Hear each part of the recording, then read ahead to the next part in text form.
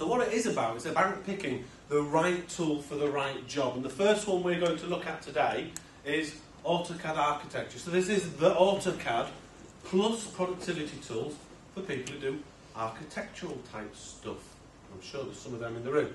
So what I want you to concentrate on now is Simon's screen. This is AutoCAD Architecture. So it's everything that is in AutoCAD. It has in it, though, all the NBS standards, the National Building Standards in there. And there we are. Look how visual it is. So if we pick that universal beam, there's all the sizes that we put in manually, yeah? You can just drag it in and drop it in. Now, think about going back to the office and doing that in AutoCAD now. Note when he hovers over it, you've got all that detailed component information in there as well. We can utilise that information later on.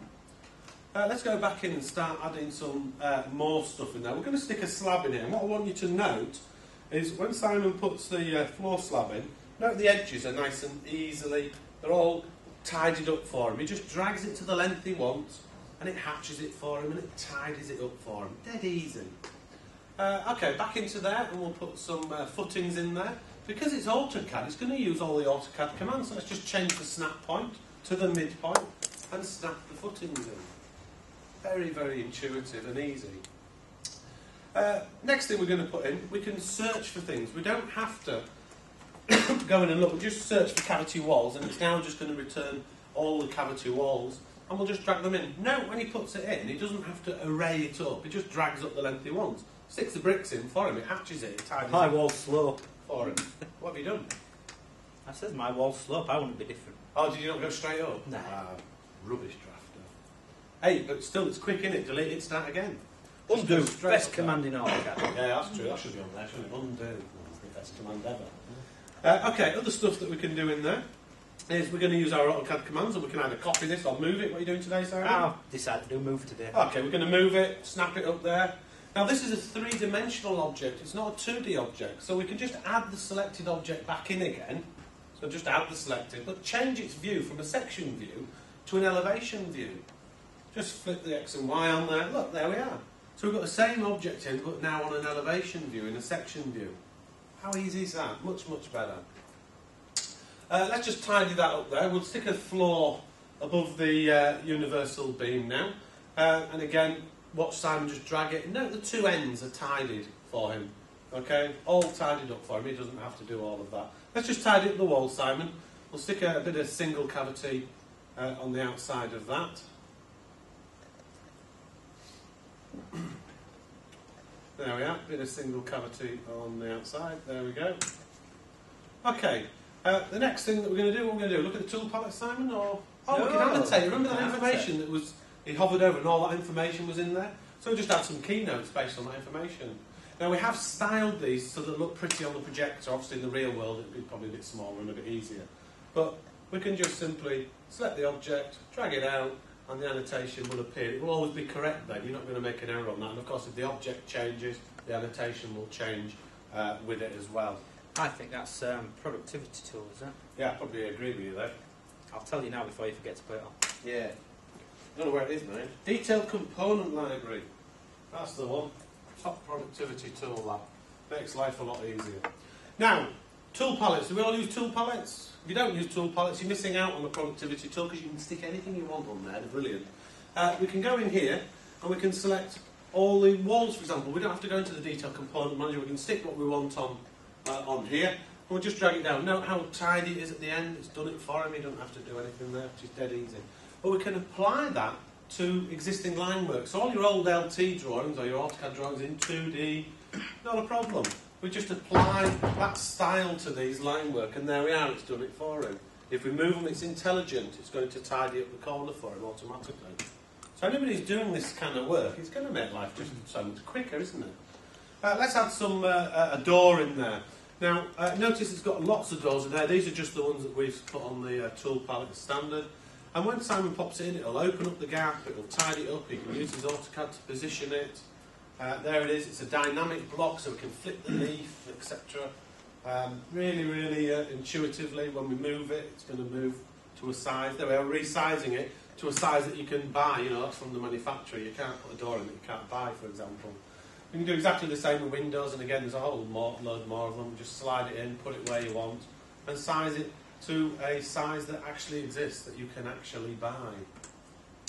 Okay, next job is we've got all the standard AutoCAD tools in here. So we'll just switch it to low detail so it's a bit easier to see on here. We're just going to use copy, and we're going to copy our wall down. Notice how it tidies up the corners. There's no cutting out you needed to do. You don't need to do trim or anything like that. But we can use our standard trim commands. In fact, all your AutoCAD commands work on these components. So fillet and trim and extend and copy and move and paste and all these things. So let's just trim that building out in there and do a bit of extending. Did that wrong, didn't you? Yeah, I did. Yeah, it's rubbish, isn't it? I am.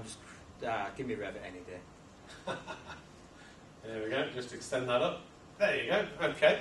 The one thing that you might be thinking, those of you that are students, thinking, hang on a minute, they're all external walls you've stuck in there, not a problem. Select all the walls, change them in the properties to be internal blockwork. You're just changing the style of them after all. And now that's internal blockwork, which is great. Okay, next job is, let's go back to low detail, and we'll stick some door schedules in. Hands up who does scheduling, anyone? None of you do scheduling? Yeah, you do scheduling. Those are hands up who like scheduling? Nobody, of course you don't. It's boring as hell. We have made this a bit basic, you know, just so again it fits on the projector that you can see it. But every time Simon puts a door in, he adds it to the schedule. So it's always going to be right. If he takes the door away, he'll take it away from the schedule. He doesn't have to go around counting these damn things and making sure they're right and then double checking it and triple checking it. Alright? So there we are, just plonk a few doors in there, a few internal and external doors. The same is true for windows as well. We can do a window schedule and it'll automatically add them in. What I want you to know, when Simon copies the window over, note the orientation of the window is currently vertical, but it doesn't matter what he puts it in. So you put it in a horizontal wall, it realises that you'd never have a window like that, so it automatically rotates the orientation of the window. Makes life a lot easier, I think. We can move that one around. There we go. Now the next thing is going to change the size of the window. Just have a look at the schedule, change the size of the window, the schedule automatically changes for him. So it's going to be right. He's not going to make a mistake. And I think that is also automatic scheduling top tip. I think that's brilliant, man. If you end up doing a big building, that can be a nightmare, can't it? Now I mentioned it earlier, I hinted earlier that Simon is actually drawing in 3 dimensions. He's not drawing in 2D. So he's just going to plonk a roof slab on there, maybe change the picture a little bit.